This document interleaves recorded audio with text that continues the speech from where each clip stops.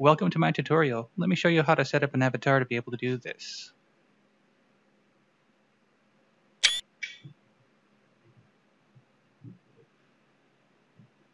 Let's get started. Now before we begin, I just gotta say, this isn't something that you can do in public. You need to contact somebody outside of Neos who has the petrification stuffs that you need to get. You're not going to find it in some public world. This is a kink. This is not something that people are doing because it's some cool status effect. If you're new to Neos and you don't know what this is, you're going to have to learn a few things first. We're just going to go over the basics of how to do this. We're not going to go into the in-depth details of every single little component and how Neos works and teach you to play the game. You need to know already. I'll leave some links in the description on what you can do if you need to start from square one. A lot of things here, you don't need to know why they work, how they work. Just follow along with what I'm doing. I'll tell you what buttons to push. We'll make it happen. Yeah? Now at the start of the video, we show the bowl when it's finished, and it has a cool transitional effect that goes up its body. That requires Substance Painter, that requires work on the side, and I'll probably do another video on how to set that up. So now here we have a nice big bowl, ready to go, be set up for statuification. With the new system, I'll be able to get turned into anything, really, but we do need a default material, which we have over here. So get into the material property of a default material that you want to get turned into. In this case, I'm going with stone, and I show you a little trick on how to make it really nice. Now, if I were to take this material in my material gun and fire it at the avatar, see this stone. It looks okay, but we're going to make it look a little bit better. If we take the normal map from the avatar and put it and replace the normal of the material that it's going to get turned into, well, you're going to see the effect with that. Suddenly now it's keeping all these different fur outlines. It looks really nice. If we play around with the scale, maybe turn it up a notch, then all of a sudden we got these deep grooves in the statue. Sometimes it looks better deeper, sometimes not. Play around with it, but you'll get a nice cool effect. If you've got multiple textures on your avatar, you'll want to do that for that too if you want to use this method. One of the things you're going to need from someone else is the petrification folder. It has all the setup stuff in it. In it, you're going to find this. It's got an inspector ready to go, so you can start dragging and dropping things from this to it. All right, now we're going to need ourselves a dev tool from the Essential Tools folder. Select the avatar, go to Open Inspector, go to the root of the object, click on this button here. We're going to keep this handy right next to this other inspector because we're going to be dropping stuff from this to it. Grab Statufication and drop it on the root name. This adds it to the hierarchy. Do this for Statue Add-Ons as well, and then you don't need this anymore. I'm going to delete this box. Now we're going to want to have a second pane open so we can drag and drop from one to the other. I'm going to do this by taking bowl base, going over here, pressing primary, and now we have two different panes looking at the same thing. We're going to open up Statufication, Statue Add-Ons, because we're going to be adding things to all the different setups that are in here. There's a setup there and there. All right, we're not going to start at the top of the list. Vision Alpha is going to be something we worry about later. We're going to worry about volume normal and volume whisper. Double click the word head proxy. We're going to scroll down until we see there's some volume settings under Avatar Output Manager. Whisper volume, normal volume, shout volume, broadcast volume. We're going to go over here to normal, config, and grab the word volume. We don't grab the slider, we grab the word. Drop it in here. We're going to grab shout configs volume, drop it in here. We're going to grab the broadcast config volume, drop it in here. It's up to you if you even want to disable any of these things. But as a statue, you probably don't want to talk. You might want to keep your whisper bubble up though. It's kind of nice to see that a bubble might appear around a statue saying, hey, I want to talk to somebody but I don't want to break character. But just for the sake of this, we will set it up that the avatar won't even be able to whisper when they're statuified. Double click on volume whisper, grab the volume for whispering, and drop it into that list. That's step one. Now we're going to work on smooth transform, speed, and active. This is what makes your hands slow down when you get petrified. We need to create a component for this, and these are going to be in the left and the right hand proxies. If you've got full body tracking and you want to add it to the other proxies that you might have trackers for, go for it. Otherwise, most people just have a left and right hand controller. We're going to attach a component to the target, not the word proxy, but the target underneath it. Attach component. This is going to be transform, drivers. Scroll down to smooth transform. Give it a good old double click. Now let's repeat that for the right hand proxy. Double click target. Attach component. Double click transform. Double click drivers. Scroll down to smooth transform. Now you'll need to do this for each of the two components that you just created. Go to the speed setting.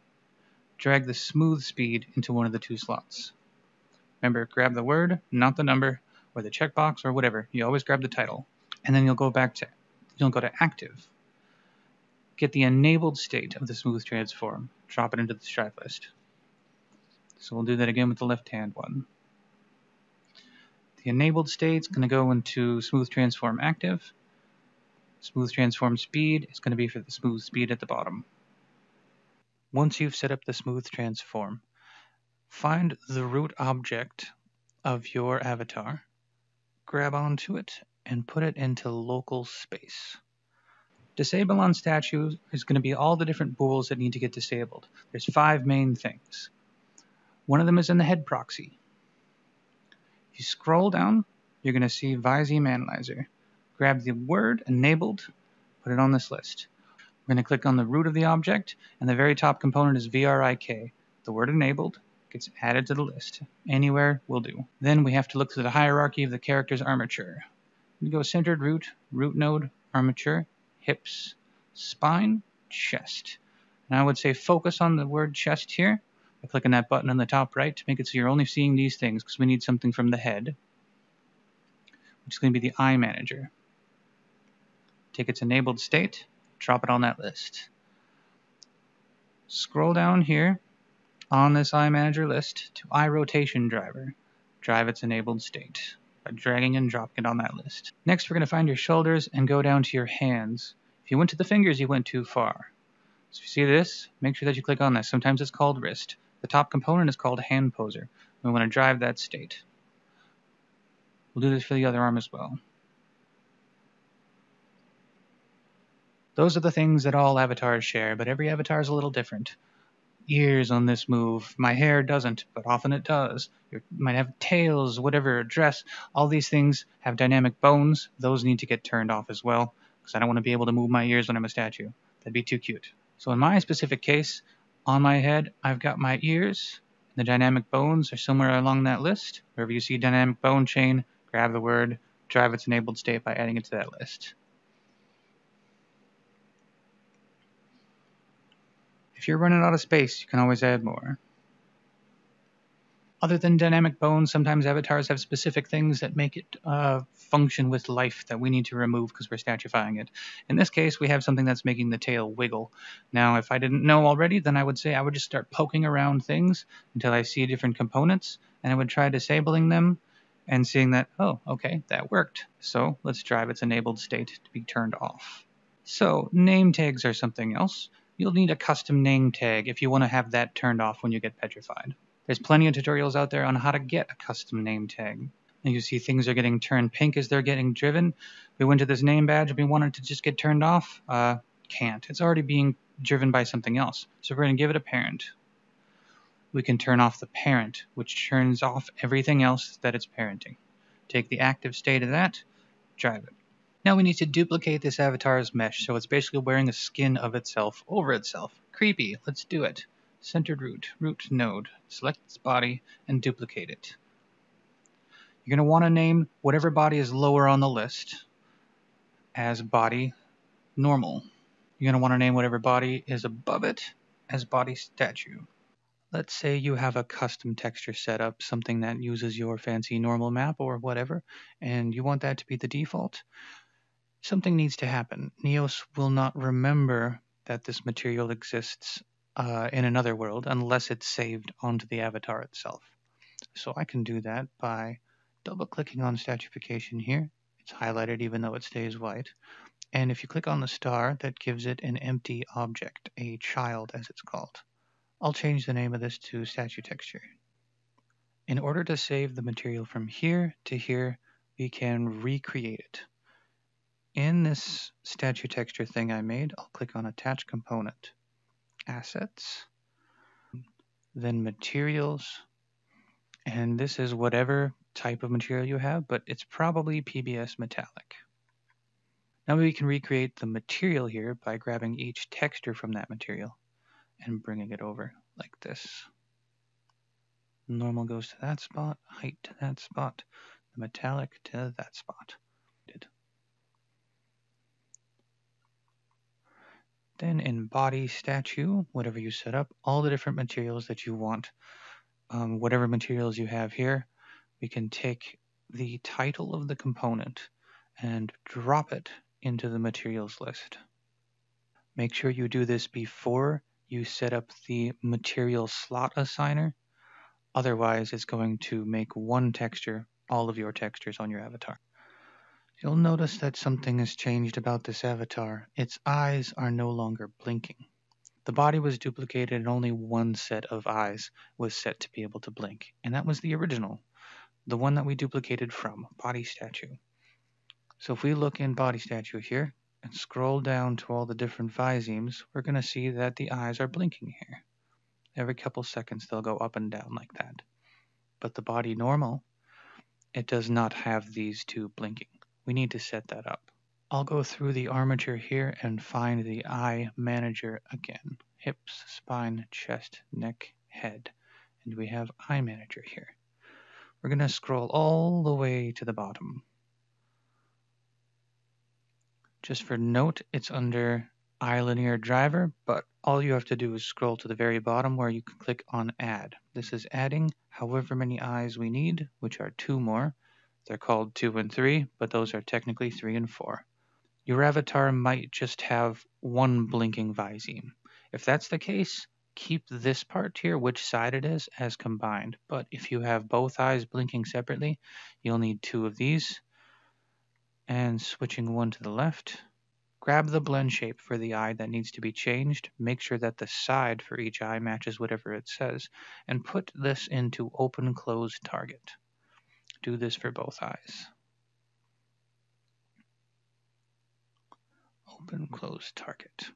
If you have more meshes on your model, you're going to need to make this duplication thing and name them appropriately. Anything that ends in the statue has a statue texture there. The default gets turned into that. And we're going to start by going over if you have an avatar that does not have an opacity layer so it can have the transitional effect, but it only has a normal default avatar that you want to just turn smoothly all over at once into a new material. So we're skipping material lip. We're going to go to body normal active. We're going to double click body normal here, grab the word active at the top, drop it into that list.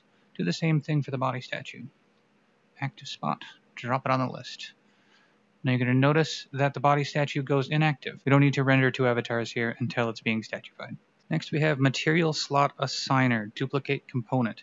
You're going to need to duplicate this component for every single material that you have on the statue parts of the avatar. So I'm going to click on body statue here. If I had more materials, I'd click on duplicate. But I'm going to grab the number, not the word, and I'm going to drag this over here and drop this into one of the null spots. If I needed more of them, just have to duplicate. Depending on how many materials I had, let's say I had more, I'd grab this one here, and I'd also bring it over here into another null slot. If I had another mesh, I would do the same thing. Click the statue, find the materials list, grab the number, and drop it into that null slot. Under no cutout system, we have default blend mode, and we have a value here that we can enter. If we look at the materials property for your avatar, your blend mode is here. Sometimes it's opaque, sometimes it's cutout. Look for that, set it here, double click on material blend modes, grab the word blend mode, and drop it onto one of these drive lists. If you have more materials, you'll need to do this and add to the list for every material. Next, we go to material albedo color, and we're going to take the albedo color, the tint as it were, and we're going to drive that as well. If you have anything that is colored or tinted, like your hair is green or something like that, it's not the normal default, this will not work. You will need to take your texture outside of Neos, tint it the color that you want, and then bring it back in to set it up here. And that's it for the no cutout system. That's it for the setup. Now it's all about the options down here on what you want your avatar to have specifically. Otherwise, you're all good to go. And we're almost done. Now the sound system here is going to play a crackling stone sound when you get petrified. That's going to only be heard by you. If you don't want that, you can just delete this or make it inactive. Vision lock is going to make it that when you're petrified, you won't even be able to look around. Your vision's going to be frozen, staring it the same way, even if your headset's aimed elsewhere. If you don't want this, delete it. If you do want it, just double-click the head proxy here, find your head proxy, and drag the word head proxy into that null slot. Vision overlay is a filter that you can look through while you're petrified. If you want this, you're going to have to set up a single texture that's going to work for you. Unfortunately, that can't be dynamic. If I shoot you with some gold gun, you can't see gold. For this, we're going to open setup here, and again, it's going to ask for a head proxy. Grab the word head proxy, drop it in there. If you do want your vision to be frozen when you're petrified, you need to find vision overlay here, go into head position and hold on to this blinder. This is going to need to go into your head armature. So we'll go along the spine, chest, neck, head. And this is where we want to drop the blinder. Make sure this is the last step that you do. Other things need to have happened before this in a specific order. If you want to change what that texture is, you're going to find that in the Statufication setup, the very first thing, Vision Alpha. Click this up arrow. You can replace this texture with whatever you want to look through. In which case, I'm just going to take the stone from the material I set up as the default, drop it in there. So this avatar is all ready to go. We can go ahead and adjust some settings as a default. Now, different tools might hit you later on that are going to turn you at different speeds and mess with some of these settings, but you can do your default speed. We'll say that 0.1 is extremely slow, 1 is extremely fast. So try to think of it as like a percentage of time in between. I'm not exactly sure how this works, but I'm going to change it to 0.5 and you'll see that speed. Max blindness is how blind you're going to be on a scale from 0 to 1. If you want to be 50% blind, change that to 0.5. Alright, so I've got the avatar set up here. I'm going to take the statue tool and aim it at myself to test it out.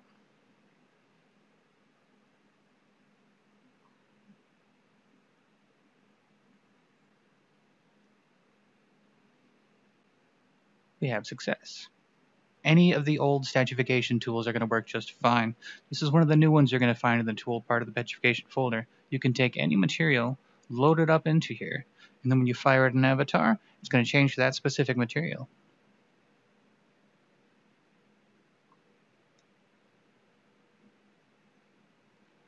Gold, metal, plastic, whatever you'd like. Setting up that cool transitional effect requires Substance Painter and a little bit of elbow grease, and probably another video that I'll make. If you happen to have one of those textures, which looks like this because you can see through it, then we're going to set it up. If you don't happen to have one of those textures, then thanks for watching. That's all you need to know. But if you do, let's get started. You didn't need to follow along with the no-cut system, but if you did, you can go ahead and get rid of any references by clicking this icon next to all the things.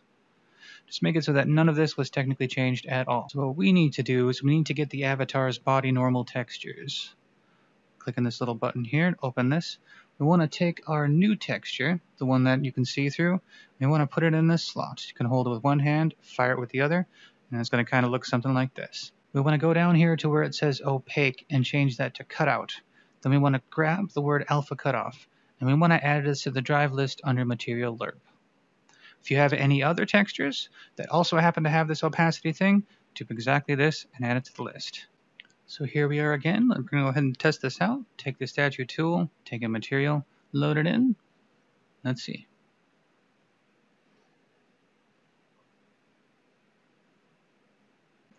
And that's everything. Thanks for watching.